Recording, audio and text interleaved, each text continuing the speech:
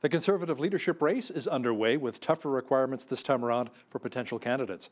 Joining me now in studio to discuss this is Dr. Geoffrey Hale, political science professor at the University of Lethbridge. Welcome back to BCN. Good to be with you, Hale. Okay, let's talk about the potential candidates here for the Tories. Peter MacKay's name, Marilyn Gladu, Erin O'Toole, but there's also a social conservative, a Toronto lawyer by the name of Leslyn Lewis. What do we know about her? She is from Jamaica originally. She's been here since she was 5 years old. She's focused on getting her education, her professional credentials. She's a practicing lawyer, and she's got a PhD in international law from Osgoode Hall, so she's nobody's dummy. But does she stand a chance against the big names, the big stars like Peter MacKay? Practically, no, but the purpose of newcomer social conservative candidates is to be a place for people to park a vote, signal a policy preference, and send a message to the party leadership that there is a block of votes out there that you ignore at your peril. It seems, Dr. Hale, that it really is a two-horse race at this point in time. Peter MacKay, Erin O'Toole, but some pundits say that Peter MacKay really has the edge. What do you think gives him the edge? I think, first of all, name recognition, the fact that he has been around for a very long time. Secondly, he has money in organization. He put the full $300,000 deposit down, from what I understand, which is a fair bit of money to part with at any one time. Everybody else is having to work to raise that money. Right. I think the third factor is that he is seen as somebody who might be more appealing to the Liberal vote in Ontario and to parts of Atlantic Canada. Because many people argue he's not a blue Tory, he's really a red Tory. I think that is a reasonable, I think that's a reasonable assessment. He is a purely pragmatic politician who will go wherever the wind is blowing. So what do you think it's going to take for the next person to become the leader of the Federal Conservative Party? Is that they have to be maybe socially liberal but fiscally conservative? I don't know that you have to be a thoroughgoing social liberal, but you have to be able to appeal to suburban and small-town Ontario, which will be the difference between winning and losing in all likelihood at the next election. You have to be somebody who can articulate consensus conservative principles effectively. In other words, if you are not somebody who can communicate well and communicate with some sense of the public good, conservatives have to work harder to win trust outside their core support, and being able to explain what you stand for and why is important. I think the third thing, and this we learned from Andrew Scheer, is that you have to be comfortable in your own skin before you can make other people comfortable to you. If you can't relate to yourself in public, it's going to be hard to get other people to relate to you. How about being fully bilingual? How important is that? The reason I ask that is because of what happened with Peter MacKay recently, and they had in one of the papers in Quebec, "Good luck, mister," when he tried to speak en français, it didn't come out too well. You have to be functionally bilingual. The Quebecers and French Canadians generally are about a quarter of the population, and just as any community wants to be treated with respect, being able to speak to a quarter of the population in the other of Canada's two official languages and make yourself understood, I think is necessary. It will not help you win Quebec, but it will get you a hearing in Ontario and New Brunswick. Oh, interesting. Now, getting back to social conservatism for just a moment here, Dr. Hale, how much of a role do social conservatives play in some of these leadership elections? I think they're a significant proportion of the membership, and as such, in a weighted one-person, one-vote environment, they can be a sizable group of votes. They will not all go in the same direction, but if they think you don't respect them, the same as any other community in the country, if they think you don't respect them, you're not going to get their vote by default. So do you think the big two then, Peter MacKay, Erin O'Toole, and maybe even Marilyn Gladu, will stay away from the hot button issues like, gay marriage, abortion, pro-life versus pro-choice? I think they will try to avoid those because those are areas where the mainstream media will beat up on them.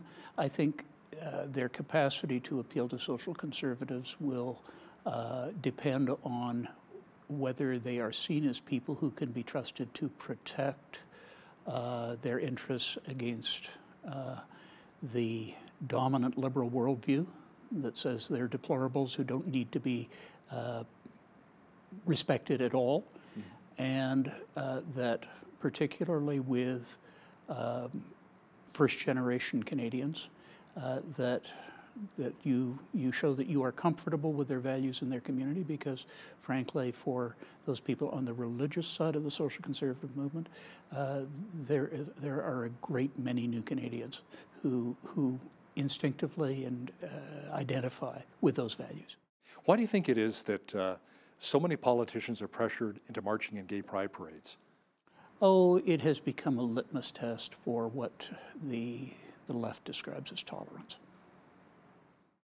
That's interesting. That's very interesting. You know, and Aaron O'Toole said he's not going to march, not because of the fact that he doesn't support gay marriage, but because the police are never invited, like the Toronto Gay Pride Parade.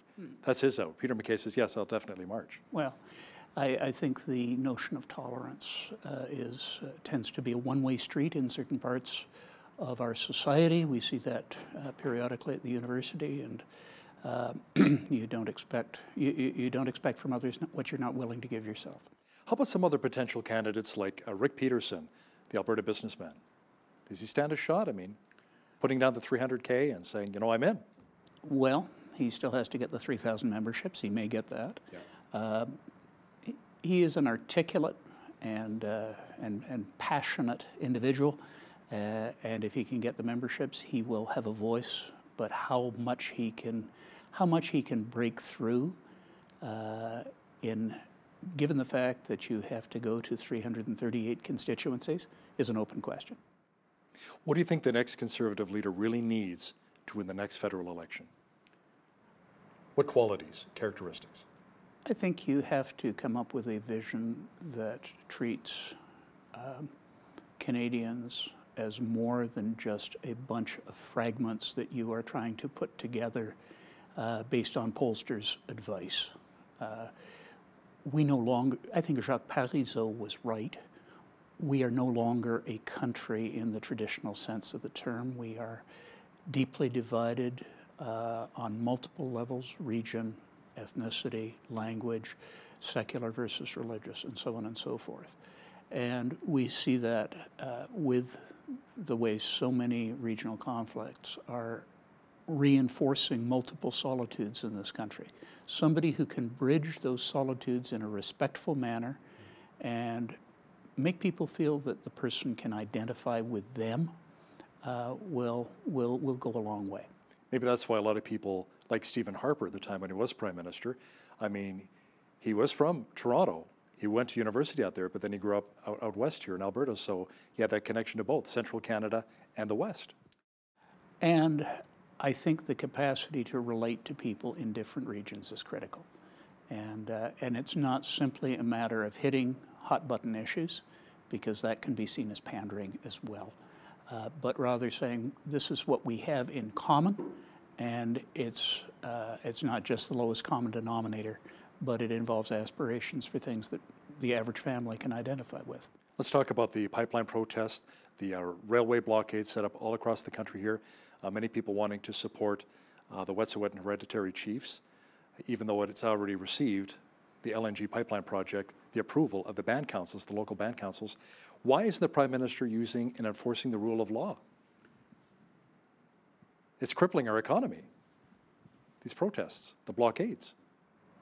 I think the reason that he hasn't sent in the RCMP is that he is concerned that if it escalates further, he can't deal with it. And the only way... You bring in the army? They tried that at Oka and it didn't work very well. And I think this is part of the problem. We not only have a group of people who feel left out of the country, but we have a group of people who will use them to project their own agendas and their own interests independently of the well-being of Native peoples and First Nations. And given the solitudes that I talked about, means that if you can find a way of working with First Nations leaders to try to diffuse this, it's probably a better foundation to get resource projects built in the future. And towards reconciliation and as well. towards reconciliation. The fact that the idea that we're in it together as opposed to being eternal solitudes. So I have tremendous sympathy for the Native communities that have worked hard to ensure that their people's interests are represented in development projects. And I think it's really important to encourage that so that we have a win-win approach to development. Unfortunately, we have certain groups in society who take a zero-sum view of this stuff, that if we don't get our agenda, it doesn't matter if anybody else is better off. Speaking of big projects coming up, the Teck Frontier Mine in northern Alberta. Many people say if that doesn't go through, if the Liberals kibosh it, you're going to hear a lot more talk of Western separation, Alberta separation. What are your thoughts? Teck has become a symbol, and unfortunately it's a negative symbol on both sides of the regional and ideological divide. To get past this problem, there has to be something in it for everyone. And inasmuch as Teck has played by the rules, there is a tendency in Ottawa to change the rules every time the political winds change. And given the fact that it takes 10 to 15 years to get any major project done in this country, that is a dreadful signal to people you want to invest in future, because it means you cannot be trusted. At the same time, there are many people who feel there has to be a visible commitment on emissions reduction. What that looks like is open to negotiation. A lot of that negotiation is going on behind closed doors. So I think for Teck to go through, there has to be something on it for all the different actors in the process. The suggestion to approve it on the assumption that it will never be built is too cynical by half.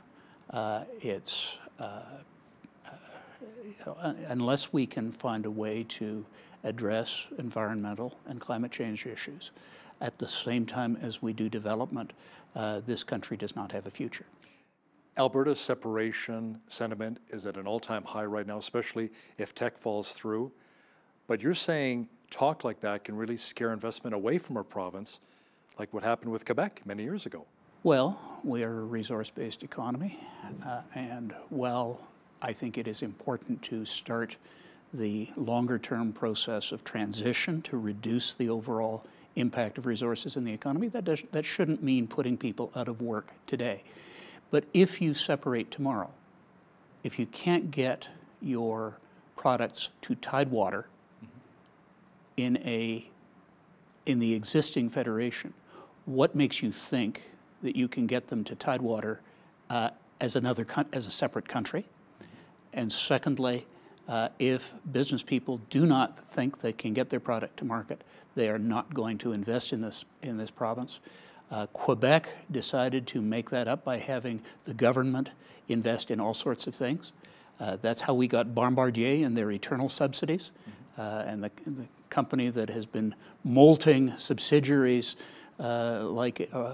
shedding like a dog coming into a warm house from the cold. Okay. And this has been happening in that province for years. The government has started to move away from that in recent years, and the economy is a lot stronger for it. But didn't it take like 30 years for their economy to rebound after all the talk of separation, where it came so close to Quebec separating?